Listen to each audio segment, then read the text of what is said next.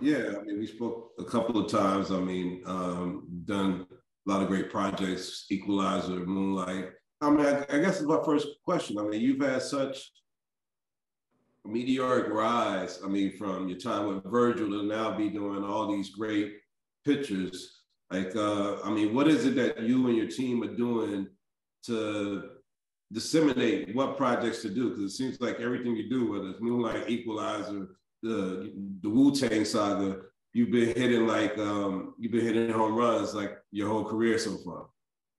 I appreciate that, man. Thank you for that. That's a good question. I mean, I think I'm like never trying to force anything or force myself into a character. So I think it all starts with like wanting to explore the project. I don't know. I would say that I am like a particular actor though, with the scripts that I choose and the stories that I want to tell just so happen to be, like you said, what they are, you know. And so that's a blessing that they end up becoming what they become. But I think that I'm ever evolving as an artist. I'm never staying the same. And so, no, I would have never thought that I would be playing Bobby Brown or RZA. If you would have asked me what, like, when I was in high school or something, you know what I'm saying? So, yeah, it's just being as true to my artistic self, honestly. And I think I have a good team of people that kind of like nourish that, you know?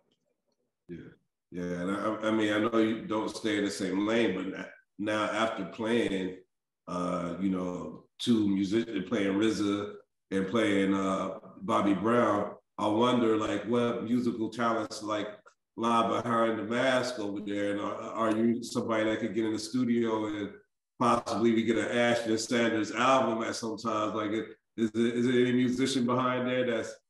Hey man, hey, just stay tuned. I'm a mystery, you know. I can't even answer that for myself, honestly. Yeah. Yeah, but it's fun, you know. I like grew up doing theater and doing like musical theater, you know. So I grew up kind of intertwined and like in dance and music and like acting and art, and so it's all like a part of my baggage, it's on the backpack, you know. Yeah, you know, we'll see. To be determined.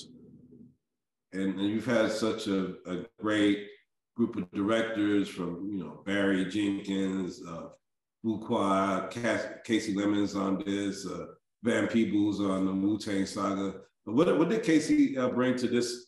Like, how was it working with her as a director? Like, what was that interaction?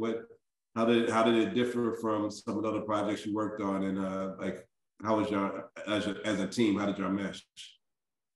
Yeah, Kasi is awesome, man. I have so much love for her. Just so happy I had the opportunity to collaborate with her. I think what sets her apart from all of the other great directors that I have had is that this was my first time in film working with a woman director, you know, and so that's just altogether a different energy, you know. And this film is about such a prolific woman, and so it made sense, you know. It's like also the first time where I'm on a film that's like led by like women primarily, so I think the entire experience was something special on behalf of that. Definitely special. Yeah, loved working with Kasi, and loved working with Naomi as well. She's also incredible.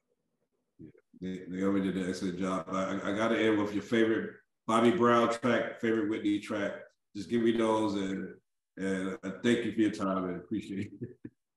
Man, everybody has been asking me that, and it's just like so hard. Like to be honest, I'm gonna just like go ahead and say like Poison for like Bobby Brown and like Whitney Houston. She has, I mean, like they both have cool songs. Yeah. I don't know. All right. Appreciate it. Don't sue me. Dance with me? All right. Yeah. I always love seeing you on screen, man. Can't wait to see the new season of Wu-Tang, and I can't wait till everybody gets to see I Want to Dance with Somebody December 23rd, man. It's great performances all around. Appreciate it.